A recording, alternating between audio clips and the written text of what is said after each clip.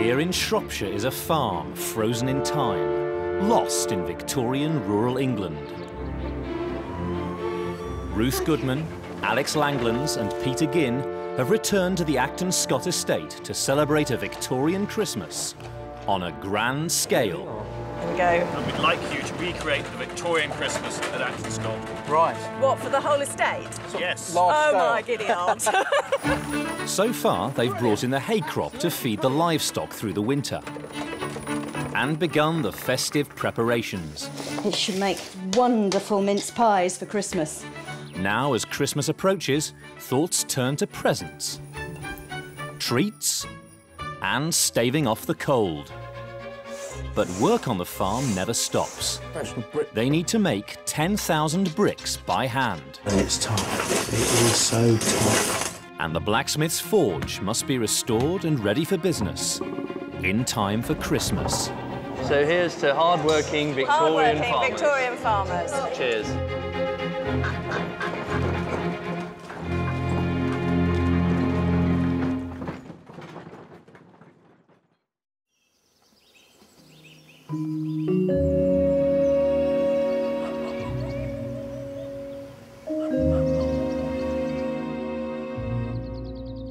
Peter and Alex are about to get their first taste of the donkey work involved in preparing for a Victorian Christmas. Now, we use the shire horses for most of the big jobs on the farm, and they really are the sort of equivalent, if you like, of a modern-day tractor. When you've got two of them and you're out in the fields ploughing, that's your tractor. Just one on its own. It's more like a sort of four-wheel drive, a Land Rover type thing, OK? But every farmer needs a nice little runaround on the farm, a kind of quad bike. And what we have is Dusty the donkey. No Victorian farm would be without its donkey. The thing we've got to get to grips with is just how to tack him up. Right, OK. Just like a normal horse? Just ever so small. Everything's in miniature. You know, I've never seen an animal that looks quite so miserable all of the time. Dusty. It's a saddle. Here's the cart saddle. There we are, it's on there. Yeah. That's tight enough. So, we've got everything we need. Let's go then. Try and get him in the cart and see how he fares. The boys are in search of the centrepiece for their Victorian Christmas celebration. The Yule log. I think it's over just past that oak. Lovely big oak tree though, isn't it, that? Well, there's something over there that's fallen down, windfall. What about that beauty over there? Look at that. I know, that looks nice, doesn't it? That is a tasty bit of wood. Traditionally, the Yule log would have been large enough to burn for several days throughout Christmas. You won't be able to get up and put some more logs on the fire? No. Hopefully I'll be drinking all 12 days of Christmas. But we need a bit of wood that's going to burn in the hearth. OK, I'm pulling. I'm pulling. To cut the log, they're using a genuine Victorian crosscut saw, borrowed from Mr. Acton. This will be burning for 12 years, let alone 12 days. You're a man that hates Christmas. Yeah. I'm hating it even more, Peter. Oh! Oh, my word. It is normally me that breaks everything. So it's nice to see someone else on the Victorian farm breaking something. Oh dear. It's typical. Absolutely typical. At the cottage, Ruth's growing food for the winter. I'm starting off our mushroom bed. It's such a Victorian thing to do. Almost all the books you read have instructions on how to grow mushrooms. And it does make a really good crop that you can be harvesting right through the winter. So the first thing you have to do is to make a really deep bed of well-rotted horse manure. Trample it down. By having a big, deep, fat layer, it'll sort of warm from underneath and hopefully there should fruit and fruit and fruit and fruit and fruit. I've got spores to go in here, sort of the fungi equivalent of seeds. So I'm just going to sprinkle my spores on. La, la, la, la, la, la, la. and then lightly fork it. Mushrooms like to grow somewhere damp and dark. So leaving the heap just exposed to the air, the top would dry out and they wouldn't like that at all. So this is to keep the damp in and to keep the worst of the sunlight off it. It'd be rather nice at Christmas dinner to be able to offer mushrooms homegrown alongside everything else. The saw breaking turns out to be a blessing in disguise. You bungled, didn't you? Well, no, actually, you did us the good favour of breaking the saw just before we cut through this log here, which in fact has a conservation order on it.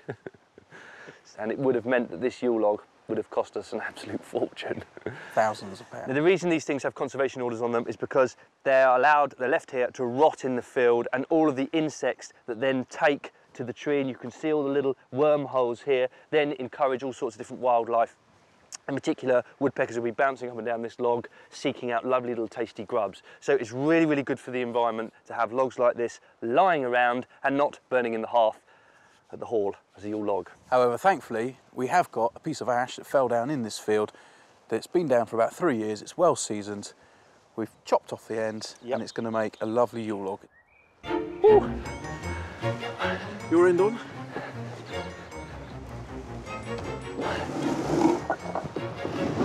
Oh, perfect fit. Stand there, Dusty. To the hall. To the hall.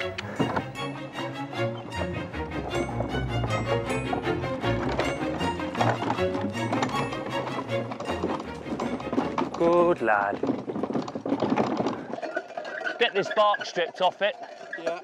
A few more months seasoning and this will be absolutely perfect, won't it? Yeah. This should burn really well. We put a bit of oil on these wheels, don't we?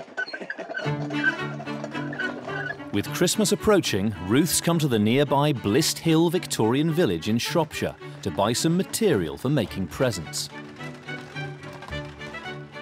Ah, good afternoon. Good afternoon. Can I help you?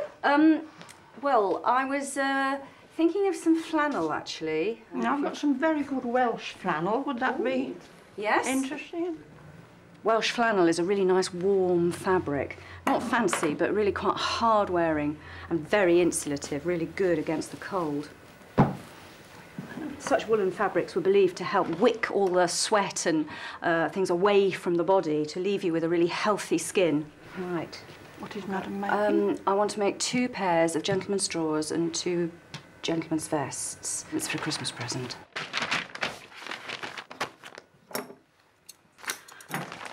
There we are, Madam. Thank you very much. Thank you. Back at Acton Scott, Alex and Peter have an appointment with their land agent, Rupert Acton, in a neglected corner of the estate. This is a project which I'd like you both can have a look at. Right. To see if you can perhaps get it working again. Well, let's give it our best shot. It's all a bit overgrown here, isn't it? It certainly is. This tumble-down cottage was once a blacksmith's forge, the industrial heart of Acton Scott. How long has it been derelict? This has been unused for about 40 years.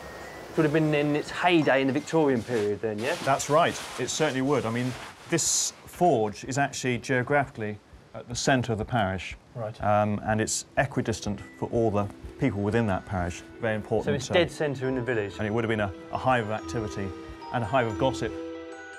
Come along in then. The forge was especially important during winter. So this is the old forge.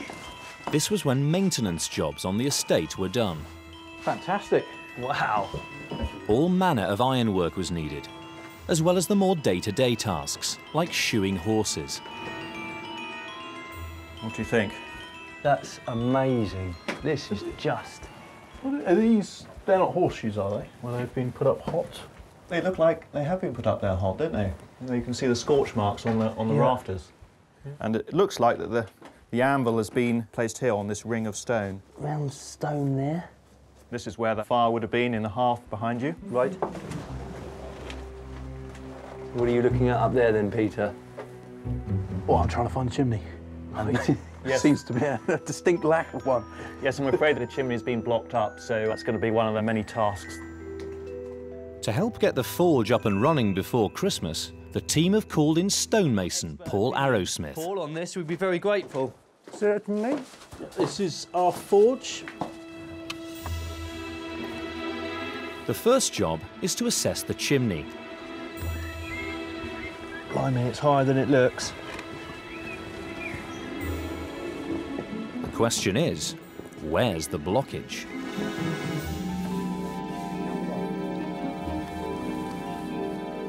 That's down at the bottom of the blockage. OK, so you want to pull it up and measure it. 1, 2, 3, 3, 4, 5 yards. 5 to the end of the stone. So 5 yards down is where exactly? 5 yards would be roughly the top of the lintel in the bedroom. Right. So we've got quite a lot of work on our hands here trying to unblock this.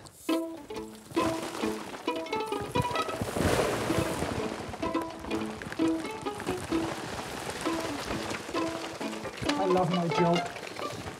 I think I'm just about going through now. All the way through? Yeah.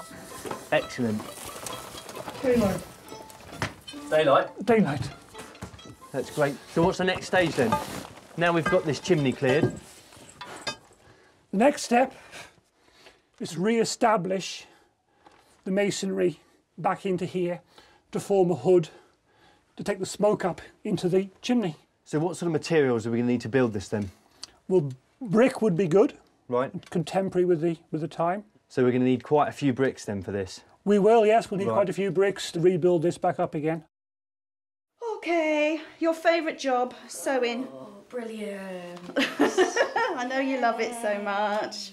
So much fun. For the Victorian farmer, staving off the cold of winter was a major challenge. So Ruth and her daughter Eve are making useful Christmas presents for Alex and Peter. Warm underwear. Come in looking all sad and tired and cold. The ordinary working people were still making their own flannel underwear at home and really quite simple shapes. Everything I read said that in this Victorian period, men wore full-length drawers, right down to the ankle. So the best thing I thought was really what we want is a very simple trouser pattern, isn't it? Just straight. Rural poverty in the 19th century made sewing and mending an essential skill. Girls would start as young as 5 years old. It was one of the most important parts of any young woman's education, sewing. I mean, when compulsory education comes in, they're all taught at school. So that is his back waist, and then that's his front waist. See, that's only that much, halfway round, doubled. That's a waist that big. That's not particularly big, and then that's going to be pleated in slightly. Okay, now it looks like he's got a really small waist and a really big bum. I mean, I really like sort of rural clothing, ordinary people's clothing. If you go in most museums, what you see is the really posh stuff, isn't it? You see all the really beautiful, it's all beautifully displayed. You see the ball gowns and the, you know. What you don't see is the ordinary workaday stuff, because they trashed it. OK, that's one pair of trousers.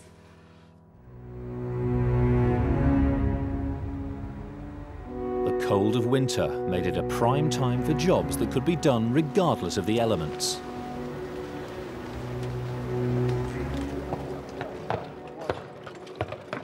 Tasked with restoring the forge before Christmas, Peter's come to the estate's brickmaker, Colin Richards. Compressed and the air go into it, so it'll take a few minutes to go through.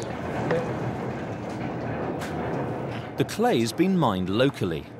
It'll be processed using a pug mill, powered by the estate's shire horse, Clumper. Well, the pug mill's like a food mixer almost, to actually get air into the clay. It makes it into a material which is pliable, you can make the bricks more easy. Constant restoration work is needed on the 1,200-acre estate. So Colin's making 10,000 bricks, identical to those used to build the distinctive red brick Acton Scott Hall. Well, we've got to get Colin in, because I think it's getting a little bit too much for Clumper, and he's doing a sterling job there. Do you want some more water in there? Yeah, just a bit. It's getting a bit sticky.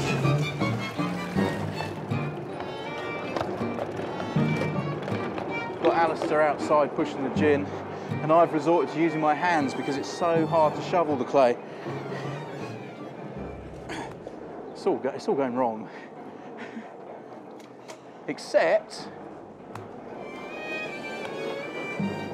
ooh, it is just teetering on the edge. It's tantalisingly close. It is. And there it goes. We now have milled clay.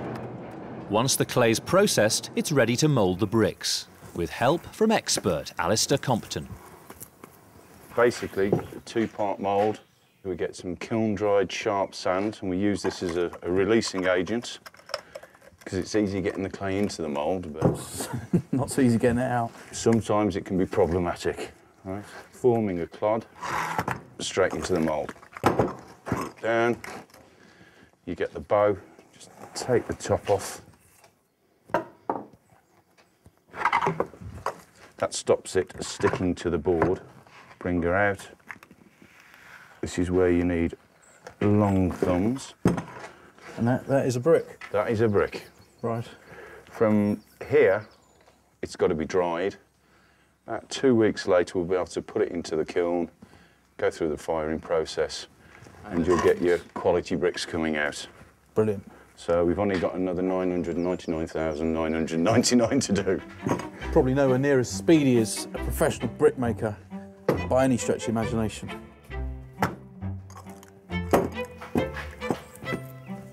I missed again.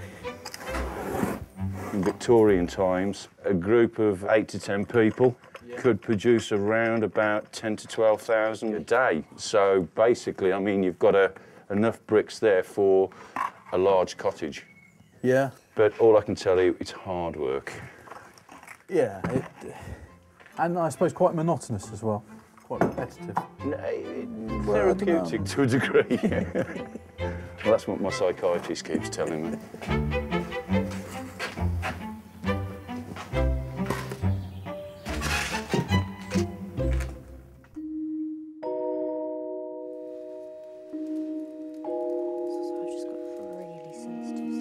Ruth and Eve are using the nights to work on the Christmas presents. Winter evenings are so long. What are you going to do? You can't be gardening or doing very much with the animals. You can't be doing very much outside at all once it's dark. You know, it's really useful to catch up on these sorts of jobs, which at other times of the year there is no time for, no time whatsoever.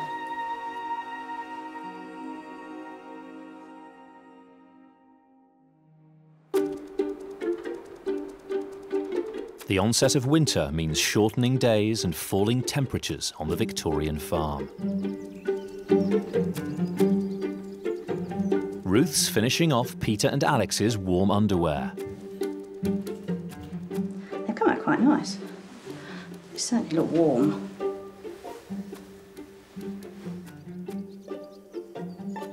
And 10,000 bricks have been moulded to restore the blacksmith's forge before Christmas.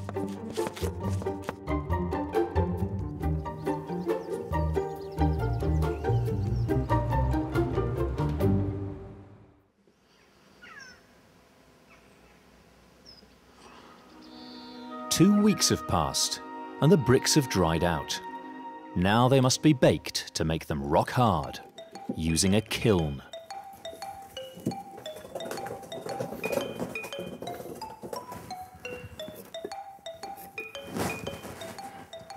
So how many bricks does this kiln hold? Well, about 7,000, depending on what size bricks we make. Crikey, that's a lot of bricks. Yeah, that's enough to make a small cottage. Right. So every time we fire it, you could effectively build a house. I've got some of the bricks that I've inscribed. Right. Done one for Alex. Right. Where do you want that one? Oh, probably at the bottom. Right. Near the fire where it's going to break. One for Ruth. Right. One for me. The kiln must be sealed, and Colin has a tried and tested method. Here's the clay. Right.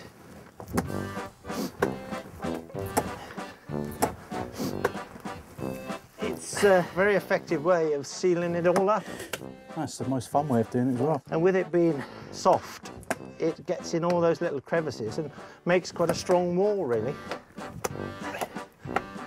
It's really good fun, actually.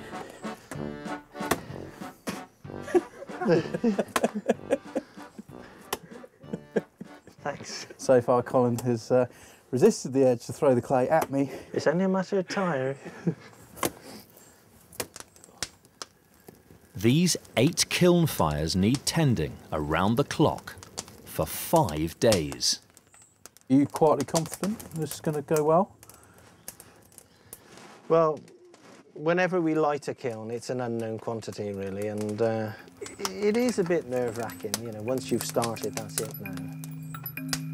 The kiln fires 7,000 bricks, but Colin needs 10,000. So he's also attempting a more primitive, old-fashioned method of firing bricks, using a clamp. Here, bricks are simply stacked on a slow-burning fire. Okay, right. They were used in cities, weren't they? That's right. This was a way of bringing the firing process right to the site where the houses were being built. Often you use the clay that was dug from the foundations and from the cellars to make the bricks to build the house. Stacks were so long that as the fire moved through the stack, they would actually be unloading at one end whilst the fire was moving through. So it was a continual process. And, you know, they were sometimes 40 feet high.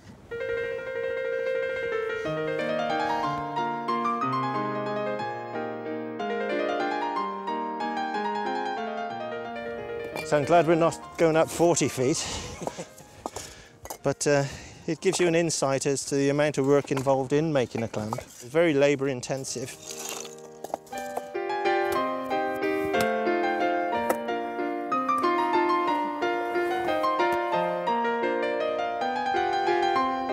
With the clamp, you don't know what's happening inside. It's very much when you open this, you know, there's an element of surprise. You hope it's going to work, but until you crack it open, you just don't know.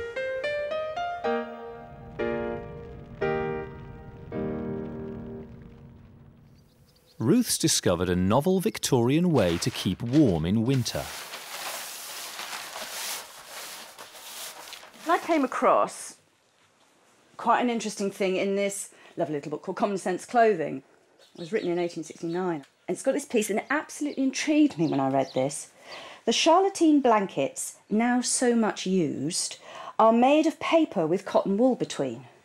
Oh, I'd never heard of such a thing, a charlatine blanket.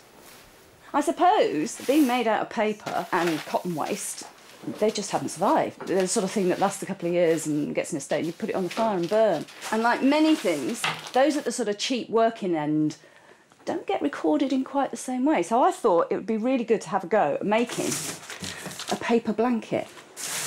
Cheap and warm, it says. I mean, I haven't really got a clue. I'm having to sort of make it up because nobody's ever heard of a charlatine blanket. Right, that's my pieces of paper. So now I want my cotton wool, and I'm going to have to sort of just loosely glue it to this surface. I think I'll start in one corner and move my way down. Cotton wool has been around in Britain for over 400 years. The next layer of paper. So, quite sure how this is going to work. We'll find out. The only thing Common Sense Clothing says about paper being a problem on the bed is that it doesn't breathe. And then the Victorians are very worried about not allowing the body to breathe. There'd be new work done on the pores of the skin. And they also worried about putting something on the bed that didn't breathe. And it is surprisingly hard to get the needle through.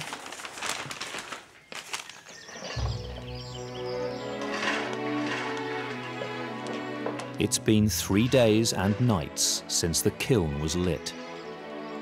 Peter and the brick team have been continually stoking the fires. Alex is joining them for the final night of the kiln vigil. OK, grubs up, guys. Hi, Alex. What do you mean, grubs up? They're raw potatoes. They are indeed, mate, but you're the one with the oven. Shall I take that cider? Yeah, take that cider. That's the most important thing. Right, so what's the idea with the potatoes, then? Slam it in. See, this is the sort of thing that over 150 years ago, Victorian brickmakers would have done. Oh, that's right, because this is a big oven, really. You've got the fire, you've got your shovels, and you've got all the embers. Yeah. So you use that to cook your meal. So that's your brick. Oh, I'm liking it. Just stick it in, and then just fold it over. Wow! It's like a potato brick pasty. Yeah. Yeah. Amazing. The thickness of a brick is just perfect. It leaves the skins intact and a lovely tasting potato. There we go. Stoking the fires day in, day out has raised the temperature of the kiln to around 1,000 degrees. It's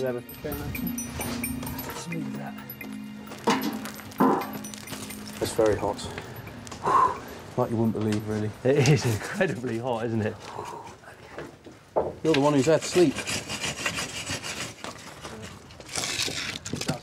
Blimey, that is just crazy. That just demonstrates how hot this thing is. Well, it also emphasises we're not playing at this. You know, these are real forces that we're dealing with the fire and the earth and the clay, and we have to be mindful of what's happening all around us. Job done? Yeah, that's the last one in. Right. And I'm pooped. I'm knackered and only put 8 potatoes in there. But what do you reckon, an hour then? Yeah, an hour, almost to the minute. I'm gonna have to lose this jacket, I think. Yeah. I'm roasting. Until you walk away from the kiln, and then you are freezing.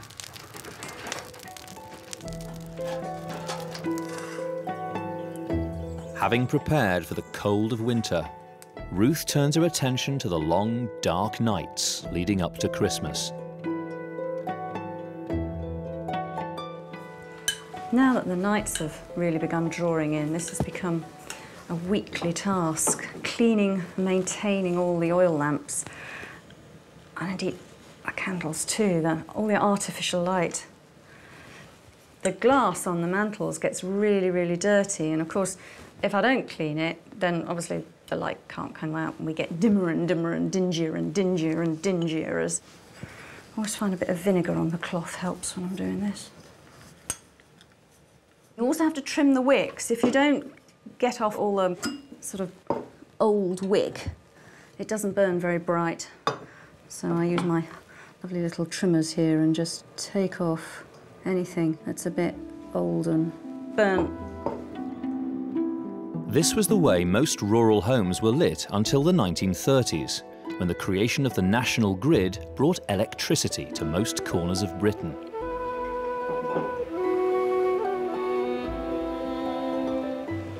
Managing of light, such a central thing. Oil lamps, they're a good deal brighter than a candle lamp, and it doesn't blow out. So you find that there are quite a lot of things that you can get on with. Nothing that needs really close looking at, but you can read by oil lamp. You can sew by oil lamp, but not maybe the finest of stuff. For fine sewing and lacework, the Victorians had an ingenious solution. A blown glass bowl filled with water acted as a lens to focus the candlelight on the work. Oh, I can see it on my arm. It's like a bit like playing with mirrors when you're a child, a little flashing of light around the room.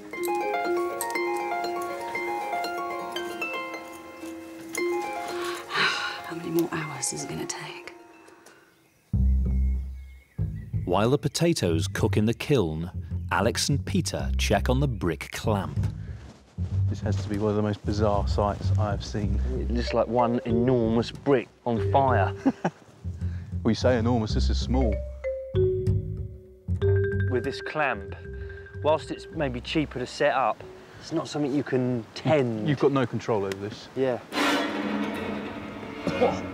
That is really going out the back of my throat now. Oh, blimey. But imagine being in London in the 1850s, 1860s. The only way that Britain was going to build these vast, expanding industrial centres is if it could find a cheap and economic way to build the homes for all the labourers and the workers. Imagine a lifetime of this. It would have been pretty short. I know. You wouldn't have lasted very long, would you? Life expectancy in Britain's cities was just 40 years. the whole of the city would constantly be covered in this smog. Yeah.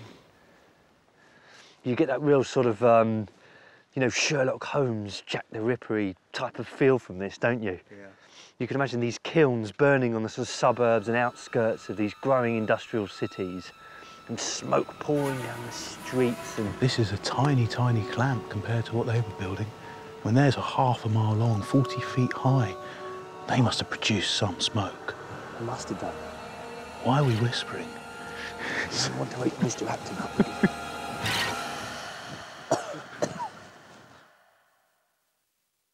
Let's have these potatoes out then. An hour has passed since the potatoes went in the kiln. Looking good. There we go. It's red hot, it's red hot. I feel like a surgeon. Oh, ho, ho, you beauty. Look at that, ready to receive the butter. Butter made on the farm, no less, Peter? Yes, butter made on the farm. There we are. It doesn't get better than this, chaps, does it? Colin, this one yours? Right, got your name on it. Nice. There's your fork. How does that taste then?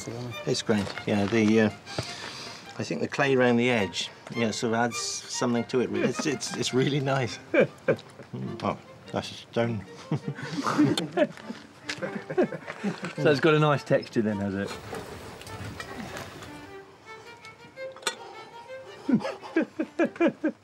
Tell you what, Alex, this will taste a darn sight better once you've done some work. I'm looking forward to it, but you should have some of that. But how are the bricks doing? And if we look in the fire hole, you can see they're sort of going from sort of yellow to white. Yeah, I'm with you. Those ones right in the middle, yeah. Yeah. And that's where we want to be at this stage. It's taken us 4 days and 4 nights to get to this point.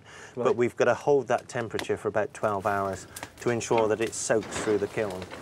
To miss this stage of it would mean that all that work and effort has gone to waste. The team work to maintain the intense temperature of the brick kiln until dawn. If they fail, their plans to have the forge in use by Christmas will be scuppered.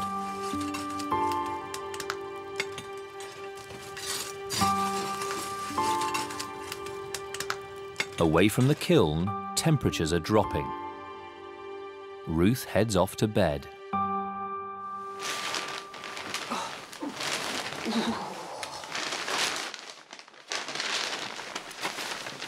It's such a cheap solution to keep him warm, this. It's quite a surprising thing once made up. It feels, well, it feels like one of those padded envelopes that you send through the post. And actually, thinking about it, some of the older ones are actually full of cotton, aren't they? Mind you, I bet the bubble wrap ones would be warm too. I'm sleeping in an envelope.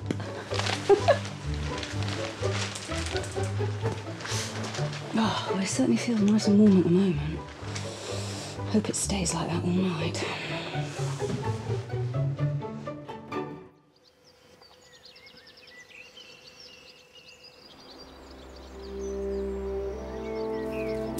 For the last few nights, Peter's had nothing but the brick kiln and cider to keep him warm. Now it's over. We've done it. We've done the kiln. 4 nights, 5 days, all over. Too little sleep, too much heat, too much work. This is the closest I'll ever get to working as a Victorian, and it's tough. It is so tough. Whoa! The team must wait a week for the kiln to cool before opening it. Only then will they know if their efforts have been successful. Working outside all hours in all weathers took a toll on the Victorian farmer. Pneumonia, rheumatism and asthma were all exacerbated by the cold, and in the countryside, although better off than in the cities, you couldn't expect to live much beyond 50. But the Victorians had concoctions to combat common winter ailments. This one's a gargle for a sore throat, and you start with Sage. Sage is an important medicinal herb. Its Latin name, salvia, means to heal. It's great stuff, sage. It turns up in loads of different remedies. Things like rubbing on the joints for arthritis to try and take down the swelling, lots of cough and cold things, and anything to do with, well, anything to do with something that's swollen and sore. So the recipe says a pint of boiling water, but I haven't got very much sage here, so I'm just going to do about a cup, I think. Home-made remedies were sort of, for many Victorians, pretty much the only way they could get hold of medicine. Although there were an increasing range of medicines available to buy, that's the point, they were to buy. But for the ordinary little lumps and bumps of life, it made a great deal more sense to make your own home remedies if you possibly could. Right, now that's supposed to stand for half an hour, and you can see already that the water is slightly coloured by the sage. Once that has cooled down, then the only things that got to go in it are vinegar, not too much, just a tiny bit. And I suppose the warmth of the water helps it to sort of evaporate.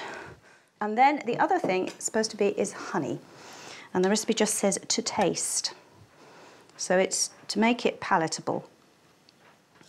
But it's also supposed to help soothe the insides of the throat lining. You're supposed to gargle with it.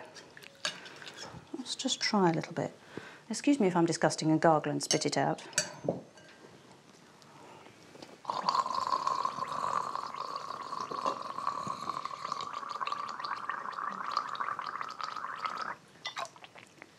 Oh, that's quite nice, actually. After a good night's sleep, the boys catch up with stonemason Paul Arrowsmith at the forge. There was a lintel that would have carried the masonry above. That would not work as a flue. They've unblocked the chimney, but they still have to wait for the bricks to cool before rebuilding it. The floor will also need relaying. And Paul spotted another vital component that's missing. Ah, right. So you'd have bellows on the outside of this wall. That's another sore point, actually, for us. Bellows, yeah. To work iron, they'll need bellows to blow air through the fire, raising the temperature to over 1,500 degrees. If they're to complete the forge before celebrating Christmas, there isn't a second to lose. I don't think I've ever had so much fun, has to be said. But there's no telling how deep these holes are. No. Have we taken on too much? Still, we can't let the Actons down. No. The search for bellows takes them to the far reaches of the Acton Scott estate. Can't feel below my navel, Dusty. Oh, it's not like the old Vort sprung dork technique, is it? Go on, gee up.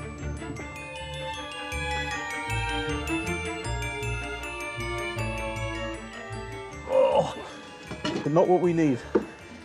This is what we're looking for. Let's get that under there. I mean, without this kit, our forge is... Well, it's not a forge, is it? Well, it's a fire, basically. Think you can move that on your own? Probably. Well, my back is playing me. It always is, Alex. 1, 2, 3. OK, I'm up. You see, in the modern age, you wouldn't be allowed to lift these sorts of weights. But because we're in Victoriana, obviously we'd be expected to do it. Right. Thank you. Perfect. Right.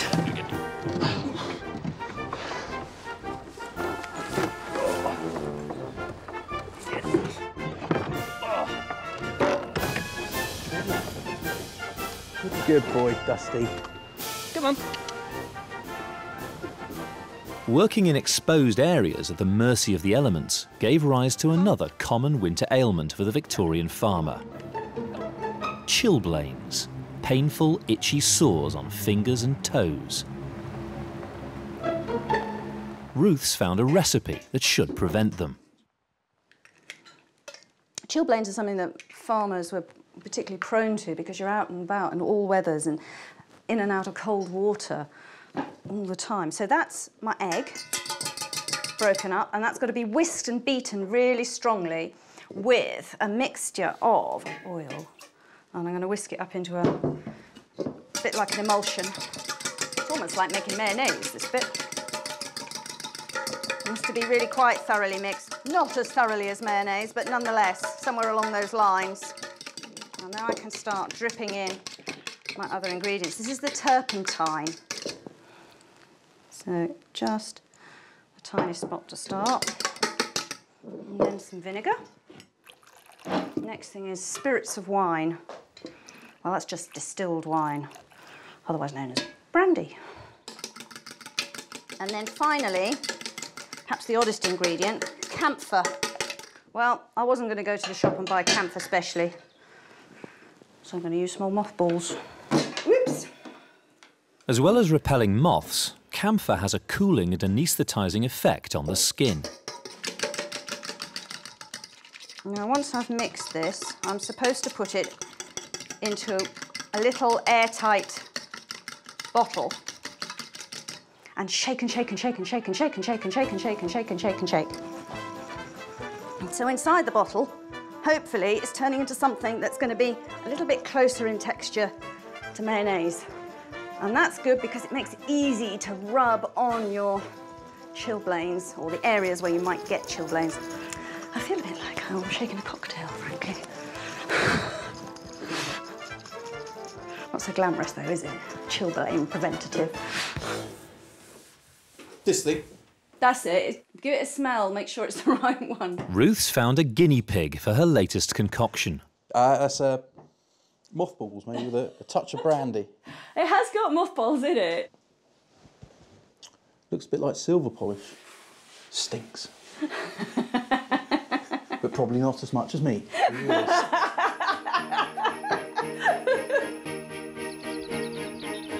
With the preparations for winter nearly complete, the countdown to Christmas can begin in earnest. Alex is trying his hand at decorating wrapping paper, using a favourite technique of the era. Often, Victorian books were bound with marbled end papers, and he's attempting to reproduce the effect. Okay, so I've prepared now the solution within which we're going to drop in our inks. This is carrageen moss, okay, so it's like a seaweed. And what this helps to do is really just to sort of thicken up the water. So now for the pigments. These are made up with pigment powders and linseed oil, and it's critical to have an oil-based paint because the oil will sit on top of the water. So that when we apply the paper, that oil-based paint is going to stick to it. I'm just trying to get a nice even distribution of each colour. This has really sort of demonstrated for me what the Victorian Christmas was all about, this sort of level of preparation, because the Victorians really threw everything into Christmas. They really did. And on that goes, we can see. I can use these first dummy ones to wrap Peter's present in. While Alex's wrapping paper dries, Ruth calls on food historian Ivan Day to make a special treat for the Christmas banquet. So sweeties, what sort of sweeties are we making? We're going to actually make some lozenges out of sugar paste, which is flavoured with things like ginger and peppermint oil and rose water. So you get a variety of flavours and colourings. And we've got powdered sugar. Powdered sugar, yeah. And we're going to put into it about ½ an ounce of what is called gum dragon. Gum dragon, derived from prickly Middle Eastern shrubs, swells in water, forming a stiff gel. Lovely. Now, once the gum starts to sort of dissolve into the sugar, it should turn into something that looks a bit like chewing gum. But what we have got, which is really great, are these. Yeah. You rotate it and cut. Rotate it and cut. And you can make a stack all at once. And it's so brilliantly designed. Because it's a cone, they're not going to stick. They all drop out the end. Your little tablets like that. But as ever, when it came to Christmas, the Victorians added a fun-loving twist. We're going to actually make some motto sweeties with these wonderful little mid-19th century prints Well, you've got questions like, can you like me? And on there it might say... I do not. I do not. And I'm not quite sure how it was used, but they are the precursors of those little love heart sweets, you know, that you buy nowadays. So what we were actually making are Victorian love hearts, if you like. And then it's a case, really, of Just here. press in. Peel them off, and you've got your perfect little Victorian love hearts. These would be perfect for Christmas crackers because they're part of that fortune cookie type of tradition, really. Yeah. It's fun and games, really. Yes, absolutely.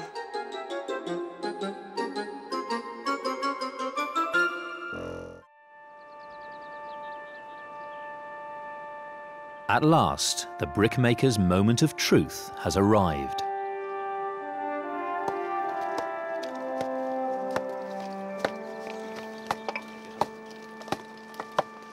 After a gruelling firing, we've left this for a week to cool down because the bricks inside would have been red hot. And now it's time to crack open our brick kiln and see how we've done. So, as a veteran of these kilns, how are you feeling about this one? Well, each firing is different, and it depends on the conditions, the temperature, you know, around when we actually fired it. And at the beginning of the firing, we had some pretty bad weather. We had a lot of wind, a lot of rain. Until we opened the door, we just don't know. Despite the bad weather, the majority of the kiln bricks seem to have fired well.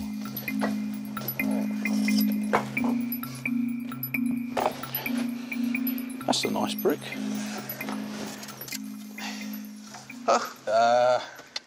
That's the one we wanted to work.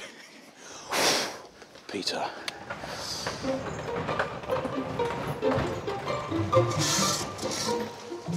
Good. And whoa! You all right, Alex? Yeah. How are these bricks looking then? Really, really good. There's nothing like a good handmade brick, is there? And it'll give our forge as well some proper Victorian character. Next, the clamp. Here, the bricks were simply stacked on coal and left to burn. But how do they compare to the kiln bricks? They're pretty hot, these ones. But they sound good. That means they're cooked. Oh. My gloves must be thicker than yours. They are very hot. One of the things that makes handmade bricks and hand-fired bricks so interesting is the variety of colours you get, depending on where they are in the clamp. Perhaps slightly more irregular, and you get the risk of having a lot more that are perhaps overfired near the fuel source. Well, what would I do with an overfired brick in the building process? They'd be seconds. And so if you were building a sort of prestigious house, you know, you perhaps use those in partitions or where they wouldn't be seen. But if it was a humble cottage and you'd be buying them cheaply from the brickmaker, you'd use them. It's clear there are far fewer properly fired bricks produced by a clamp than a kiln. Fused together, but they'll come apart. But this is offset by a huge advantage.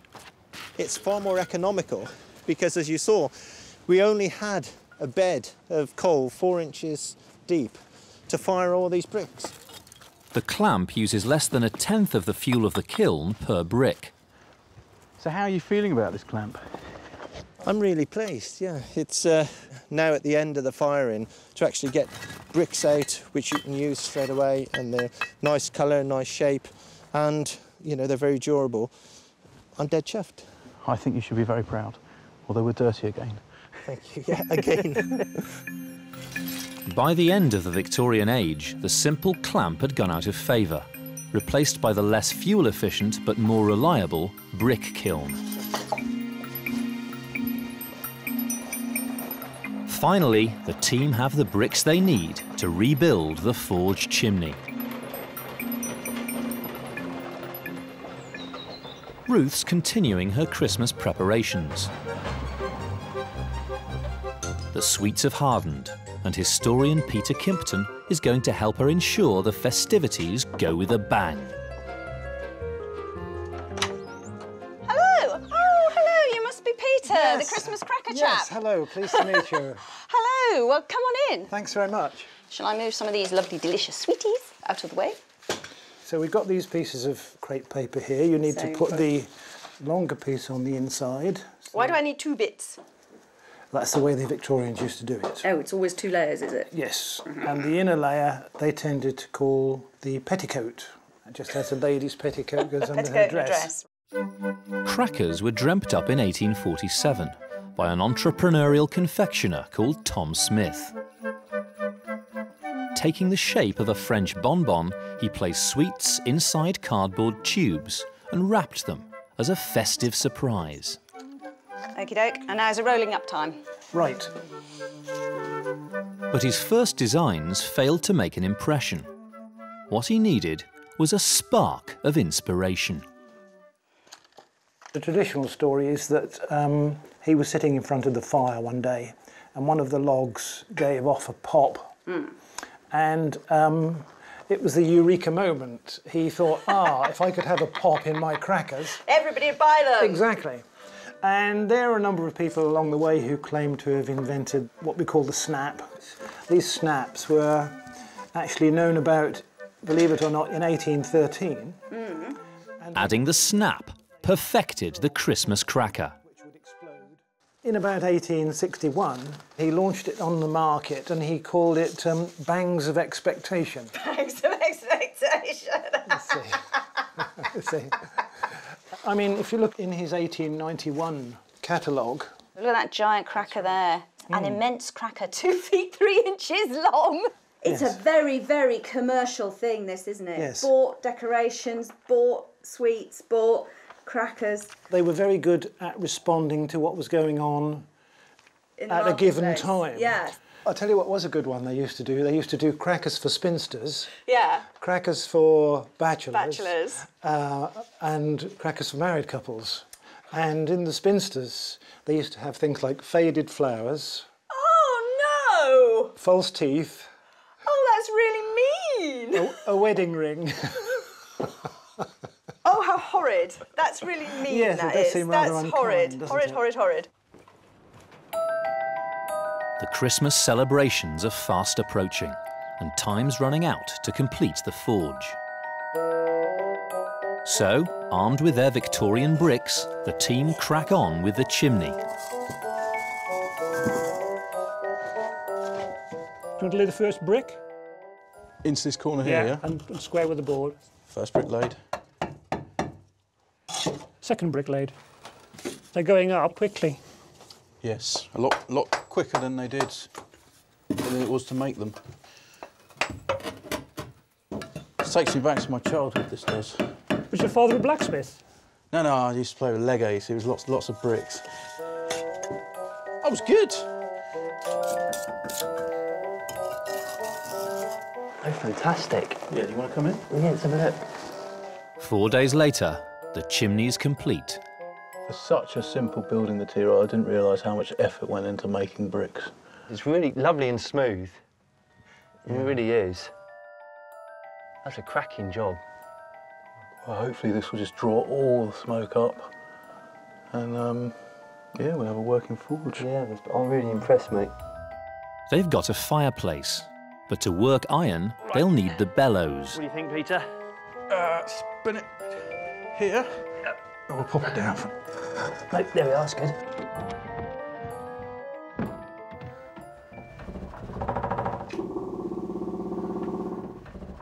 Should we give it the candle test? Yeah, give it the candle test. Let's see if it blows it out. Have a pump.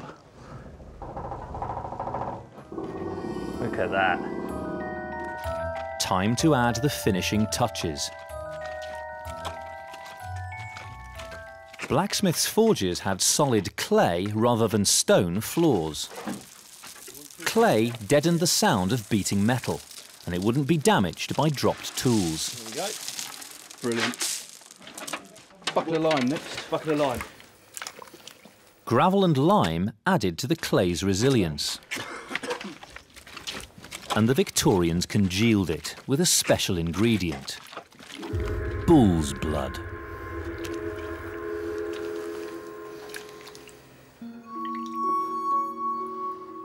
It just mixes nicely. probably the same way that they crush grapes for bull's blood wine or Taurus Diablo or something. What are you going on about? I have no idea.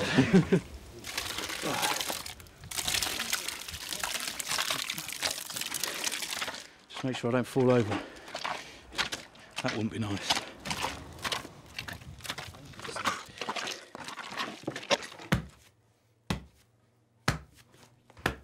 All right, Peter, how's it going? It's going well, but it's hard work. Looks like a mug's game to me. I think we should show him how it's done, I Ruth. think so. I think we have a cunning plan here. They involve clogs, dancing and some ale. Yeah. Let's get your clogs on then, Peter. Clog dancing was a common Victorian method to beat down clay floors. Wooden soled clogs with the steel toe-capped boots of the age. Mill workers would stamp their clogs to the rhythm of the weaving machines to keep warm. Clog dancing was born.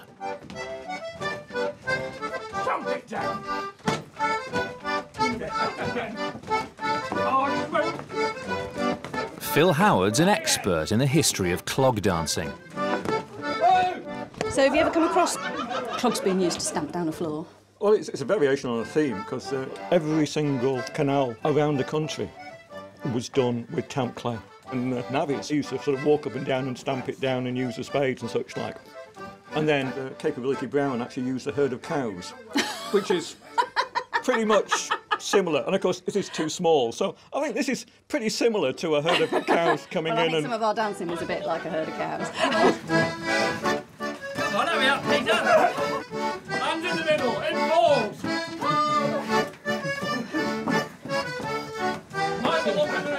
Come on.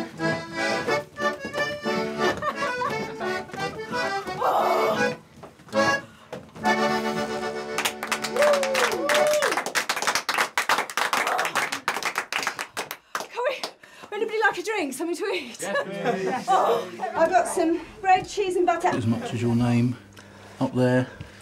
Oh, and yours. Peter. Isn't that nice, Peter? I'm glad you put my name first. Well, well, here's a toast to the forge and all who helped build it. Thank you very much. Cheers. Cheers. After 6 weeks of back-breaking work, the forge is restored to its Victorian glory. Next time on Victorian Farm, it's Christmas with gifts, trees, Christmas cards, and last-minute shopping. This is real nose pressed against the glass thing. But first, they must learn the skills of the blacksmith. Slaving over a very, very hot fire. Before putting on a feast for the entire estate.